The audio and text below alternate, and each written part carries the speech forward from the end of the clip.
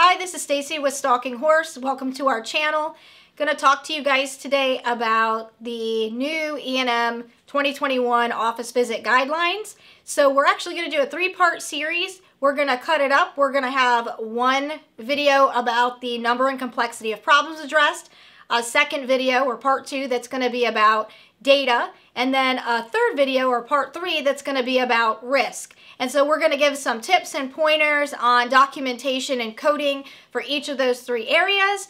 And also don't forget that the AMA put out some technical corrections.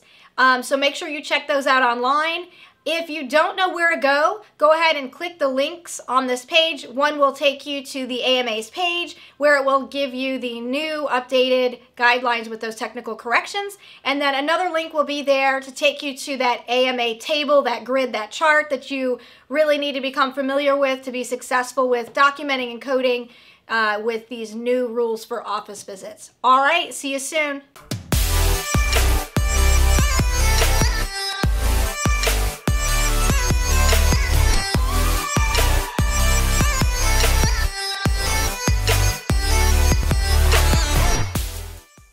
Welcome to our channel. This is Stacy with Stalking Horse.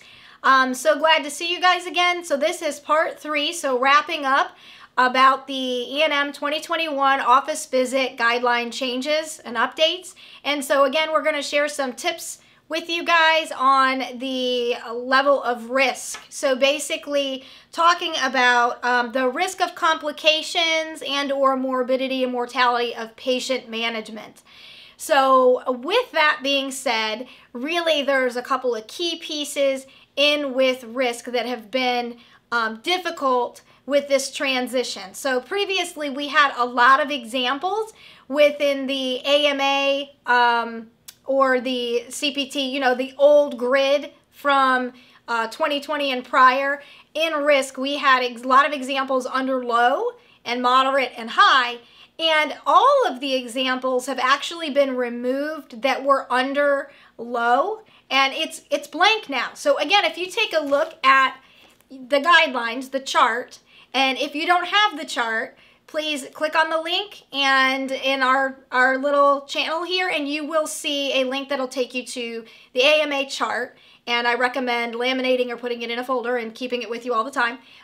So if you don't have that, click on it. If you do have it, you'll notice that the low in risk is actually empty now. So why is that? Why don't we have examples there? The AMA actually commented about that in a symposium. You can find that information online as well. But we still have some of the old examples under moderate or level 4 risk. There are still some old examples, and they still have yet prescription drug management there, which we're actually going to get into in a moment talking about. So we do have some moderate and some high examples.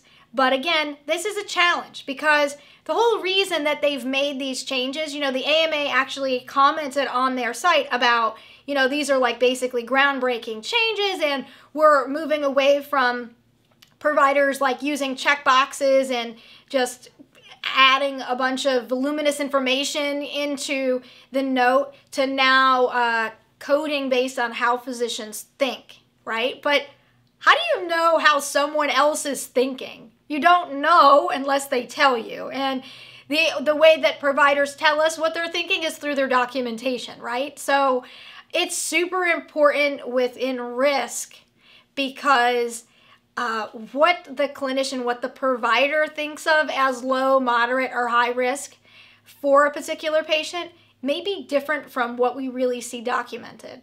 I mean, if you think about how hard it is, if you put yourself in the shoes of a clinician, of a physician, think about how hard it is to literally document your whole thought process, right? Like, it's harder than you think. I challenge you. Try it one day, okay? Try it, because I have. So that's why, you know, it gives me some empathy and understanding that this is a huge transition and documentation isn't always easy. So we are now essentially are trying to read the minds of the providers through their documentation and leveling risk. And so risk varies from patient to patient.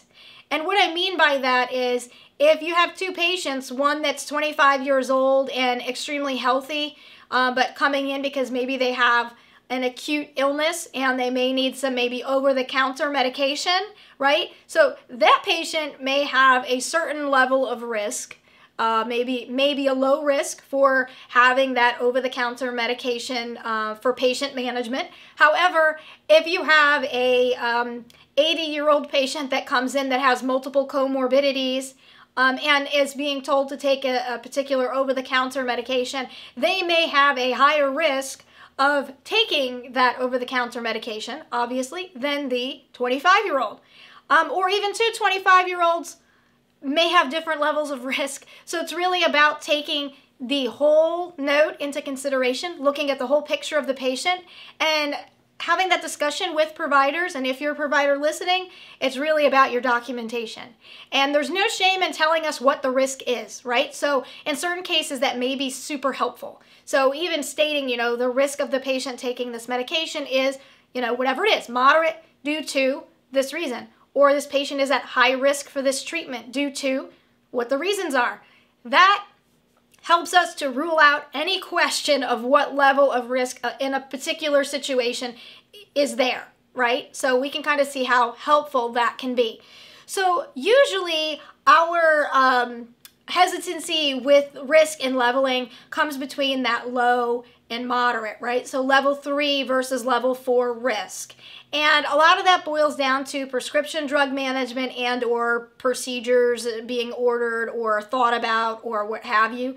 It comes between that. Because conversely, just like we talked about an over-the-counter medication being prescribed or being recommended for two different patients having a different level of risk, conversely, it may also be the same for a patient who's coming in for a follow-up that's been on a particular medication for a long time. This particular medication doesn't maybe have a lot of risk for problems in this particular patient's case, so perhaps it's not always a moderate risk.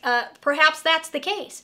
So again, seeing that through the documentation will be very helpful, right? So that's a tip there with prescription drug management. The other part of that is many times I'll see where a provider will refer a patient for perhaps testing by another provider or refer them with the idea of a test in mind. So GI is a good example. Perhaps this patient, they're being referred because they need an endoscopy, at least in the opinion of the referring physician. So talking about why you're referring them is important, right? Because that also tells us the level of risk that for treatment that this patient may be undergoing, why you're referring them, what risk does that pose to them to have a complication between now and when they go see this specialist. So elaborating on why they're being referred, not just the diagnosis and that you're referring them, but why that referral is important is super helpful to get us to know where to put them in this table of risk. So again, it's really about the documentation and the details, right? So get those details in there. Really, we want to get to a point where we all feel comfortable, coders, auditors, and clinicians alike, providers alike, looking at this and feeling comfortable with where our level sits. If there's a question about what level it is, that means that, again, either our documentation isn't as good as we thought, or perhaps we need a little bit more education, look back at these rules, and these guidelines are new. And don't forget that there's technical corrections out there now. So if your guidelines, if your copy is from before March 9th, you're going to want to click on the link that we have in here to get yourself a new set of guidelines, because there were those technical corrections that you may find helpful. So again, if you have any questions about risk, please feel free to comment below, and we will do our best to either create another video or comment back to you. And if you have any requests for future sessions, also please add that into the comments. And you heard it straight from the horse's mouth.